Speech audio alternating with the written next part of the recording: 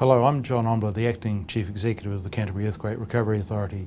Today I'm joined by Dr. Karleen, the Chief Executive of Christchurch City, and we're going to tell you about one or two things that are happening in the city at the moment. In particular, Karleen, the city's just managed to get its 10-year plan, long-term plan approved. Maybe you can tell us a little bit about that. Thank you, John.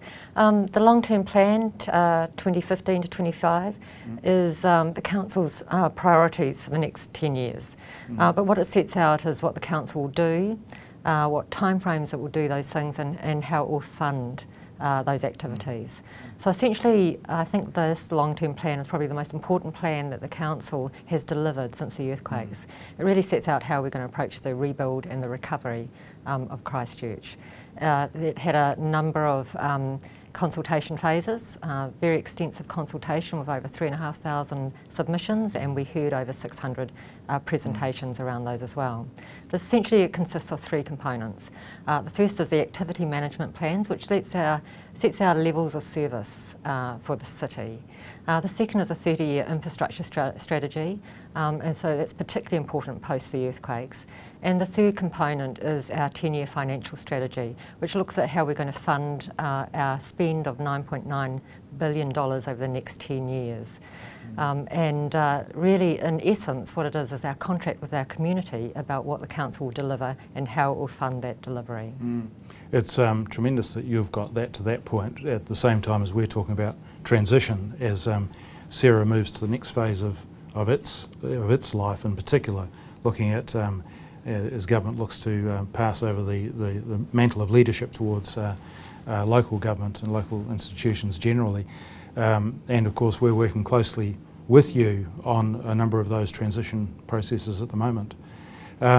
Just on transition, people will be aware that there's a draft transition plan has been prepared and it is out for public comment at the moment, with public comments closing on at the end of July. What that does is outline the next phase of recovery, if you like. We've had the first 4.5 years, we're looking at the second 5 years, if you like, and what we're looking at is what are the arrangements required for that period. In particular, Cabinet's already made a decision that a number of functions that CERA undertakes will pass to other government departments. There's, of course, the work that we're doing jointly at the moment on the concept of setting up a body that could be called Regenerate Christchurch. That's the sort of working title, and our people are working closely on that at the moment. You and I seem to be attending several meetings a week as that's progressing. Do you have sort of thoughts of aspirations about this beast of Regenerate Christchurch? Well, I actually think it's a really exciting opportunity for a number of reasons. One is it really focuses the city and our organisations on the regeneration of Christchurch. And so this is a new era that we've moved into.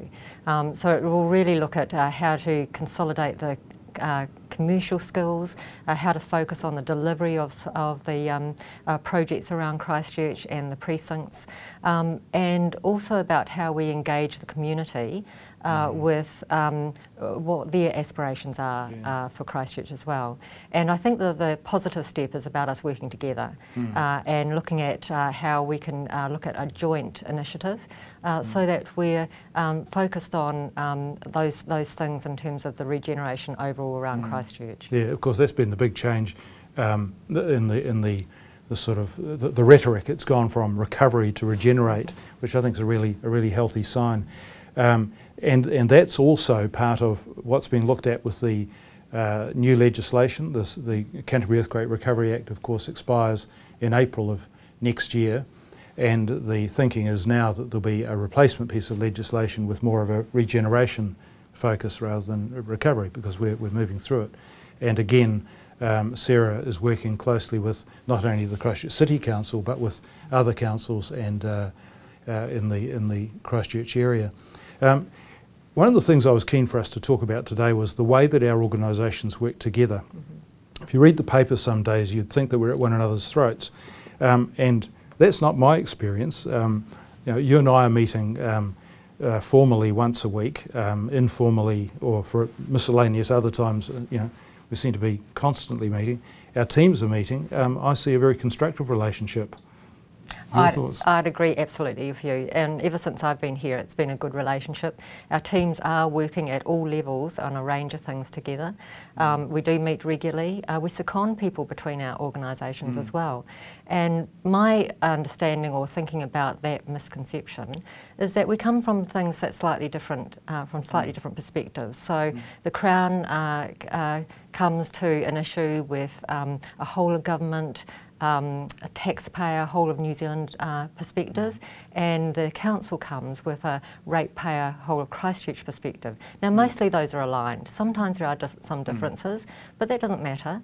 That's actually about us working through those issues and coming to some agreement around them, and doing that respectfully and appropriately, and I think we do that. Yeah, well, just this morning you and I were talking about something we don't agree on, but that's the nature of a relationship. Absolutely. Yeah, well, it is a pleasure working with you and with the Christchurch City Council. Likewise. Thank you. Now, and one of the things we do jointly, of course, is produce the Future Christchurch Update, and it's coming into your mailbox this weekend. It's a joint publication between the City and CERA, has been for some time.